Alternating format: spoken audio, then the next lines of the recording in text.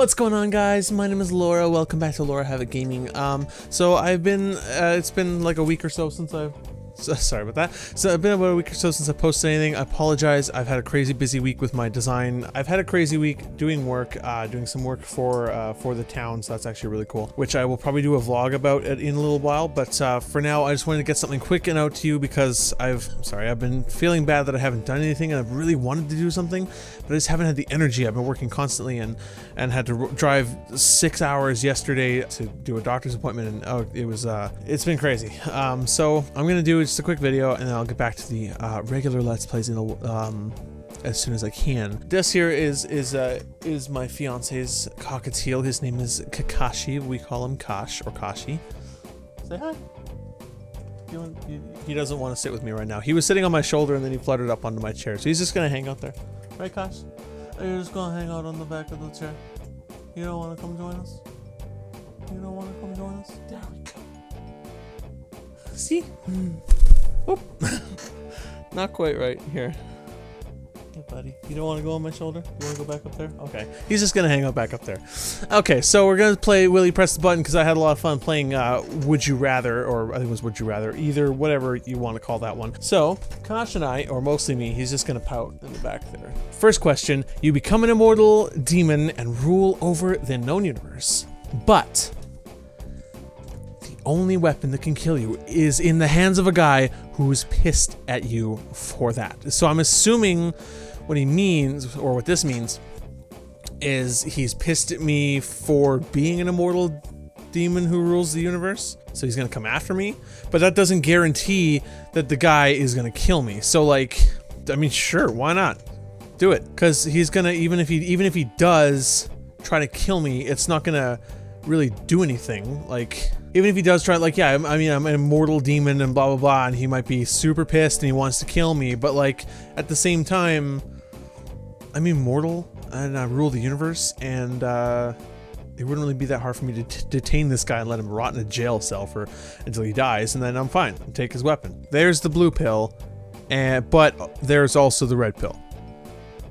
Wait, what? Get transported to the world of Pokemon, but to get there you have to pull out 4 of your own teeth. Why? Does the portal into the world of Pokemon require human teeth? I don't know. I mean, I like Pokemon, but do I really want to live in the world of Pokemon where you just run around and everyone always wants to fight you and they're throwing their Pokemon at your face and you're just like, oh my god, what the fuck are you doing? It's neat, but the world of Pokemon doesn't have all of the stuff that I like about this world. It doesn't have the same music, it doesn't have the literature, it doesn't have the TV. What would I do without Breaking Bad and Game of Thrones? I don't think I would. If I could have Pokemon in this life, I would, but I don't want to go into the world of Pokemon. That's not something I really want to do. You become immortal and live happily on Earth for millions of years. When the world is destroyed, you will float through space for an eternity of loneliness. This is presupposing you don't somehow magically come across another planet with life, or, I mean, hell, if you're immortal and you are drifting through space forever, you could create your own life, like, or get found by friendly aliens. But I don't really want to be immortal and live on Earth for millions of years, because, like, well, first of all, I'd watch everyone that I know and love die over and over and over again, and I'd see probably horrible wars and all this crap, and like, I don't want to be immortal. I don't want to live forever. I am not one of those people. I do not want to live forever. You never have trouble using the restroom, but you can never eat your one favorite meal again. Okay, what does this mean? You never have trouble using the restroom. Like, what? This could mean so many different things. Do you just mean like you have issues with peeing or something? Or does it mean like, well, I mean, pretty big issue in the States right now, the trans bathroom issue. I mean, if I could always go to the bathroom and never have to worry about anybody screwing me over ever again, that actually sounds pretty goddamn great. That sounds pretty great. I could go anywhere in the world, nobody would ever trouble me in the bathroom. That would be awesome. Oh, but never be able to eat my one favorite meal again. I never get to eat my one favorite meal now. I can live with different food, if that's what it means, but trouble using the restroom makes it sound like it's some sort of childish, like you pee yourself or something, or wet the bed. What do you think, Kash? You don't have trouble using the restroom, do you? You probably already pooped on my chair. Have you pooped on my chair? Have you done a poop on my chair already? He's still grumpy at me because I was gone all day. Okay, taken solely, strictly for the from the meaning of the whole trans bathroom bill issue that keeps popping up everywhere, I would say sure. I don't even know what my one favorite food would be. I have so many different foods that I like. I don't know if I can nail down one. Probably pizza. That would suck. A world without pizza. But a world where I could go to the bathroom and not be discriminated against? That's worth pizza. So by that standpoint, of course, if this means you have trouble like peeing your pants, then obviously that doesn't apply. But when we're talking about, you know, trans rights and people getting threatened and physically harmed or like threatened with guns for going into the bathroom, that's fucking ridiculous. So that I would give up pizza to avoid. You will have super fast internet that never fails, but all downloading sites will be blocked. Okay, so I think what they're trying to say is that you have the best internet ever, but you can't download shit, like anything. I'm guessing you can't download music, you can't download movies, you can't download games or mods or software. That would suck. I already have decent internet. Like, I don't need the super fast. This is what the first world problems have come to. Oh, my internet isn't the fastest ever made. God, I can't live with myself. Fuck you. Learn to live with your internet speed. Be thankful you have internet. I'm still amazed at what the internet is. My internet is pretty decently damn fast. Do I need it? Could it be faster? Yes. Do I want it to be faster? Sometimes. Do I need it to be faster? No. I'm fine with it as it is. We all are. You will have unlimited stamina, but you can only run everywhere. Hey, I mean, what? Sure, why not? I'll lose weight really fast. Go for it. You will receive unlimited wishes, but you can only use them for the good of others and not for yourself. Sure, I'd do this.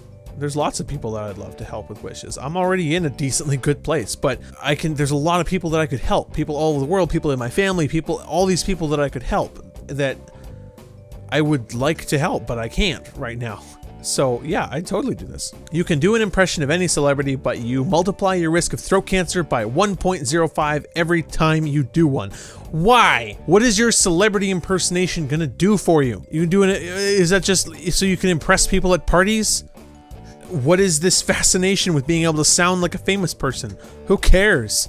Especially not if you multiply your risk of throat cancer by 1.05 times every time you do that. No, I'm not gonna do that. I don't want to impersonate other people. I'm fine with being just me. Are you scared of my microphone? Are you scared of my microphone, buddy? Hey, the original Guns N' Roses lineup gets back together and go on a year-long world tour to which you have all access. But you have to do laundry, blah, blah, blah. I don't like Guns N' Roses. I don't really care. No. You become president for 1 week and change anything you like, but your high school bully becomes the president the week afterward, and you can't kill him or prevent it. I don't want to be the president. I mean, there's a lot of things that need to change. I wouldn't be good at that job. I don't want to be the president. No, I don't want to be the president. Besides, my high school bully would screw the country entirely. You get to be a character in any fictional universe, but you can never come back. I don't see a downside to this. This sounds awesome. I'd be like the Dragonborn in Skyrim, like fucking hands down. Yeah, I'd totally do that. Never come back? Why would I want to come back to this world? You can have the partner of your dreams, but here's a blah, blah, blah, blah, blah. I already have the partner of my dreams.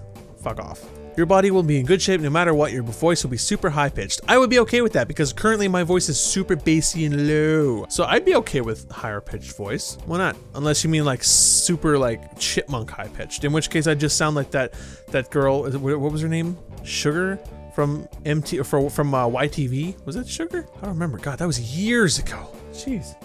That was when I was like 10 years old or younger. But she was on YTV. She was one of the hosts for YTV, and she was like super high-pitched voice. It was weird. Everyone thought she inhaled helium before every show, but I think that was just her natural voice. I don't know. If you guys know, let me know. But I mean, sure, why not? I'd go for a higher voice. You can get you can get concert tickets to anything you want, but you have to sit in the crappiest farthest seat away from the stage. I actually don't like concerts. I've been to a few for some of my favorite bands, and yeah, I mean, the show was awesome, the bands were great, but I don't like the experience. I'm not one of those people that likes to go to all these concerts. First of all, they cost a lot of money, and second of all, I have problems with crowds and people, you know, with my anxiety, and I don't like being around lots of people. It's kind of like the reason I don't like to go to malls anymore, and I only go to a mall if I really have to. And even then I usually only go to a mall if I can go with somebody. It's the same with a concert. Like, I don't like to be in those giant crowds of people when I could just either buy a concert DVD or just listen to the music on my computer. Like, yeah, it's a great experience going to a concert, like, and seeing the music live. Most bands are so much better live, but I don't like being at concerts. I don't like being around all those people. It's hard for me. I'd rather go to a bar show for some small band and support some small indie artist than go spend hundreds of dollars to go see someone in a stadium. Okay, you can live anywhere in the world you want, but muffled rap music is always playing in the distance. So you mean like basically anywhere it is, anywhere at all right now? Someone somewhere is always listening to some crappy gangster rap. I mean, but if I get to live anywhere in the world I want, I can always, if it's muffled rap playing in the distance, and I can always cover it up with something else. Sure, why not? I could live anywhere in the world. That would be awesome. Know everything in the universe and have no one to share it with. I don't think I'd want to. Knowledge for knowledge's sake? Then there's nothing left to learn. There's nothing left to figure out. I don't want to know everything. I want to learn everything. No. Ah, shit! I pressed yes. I meant no. I meant no! Damn it, now I know everything, and now there's nothing left to learn. This is the end, I guess.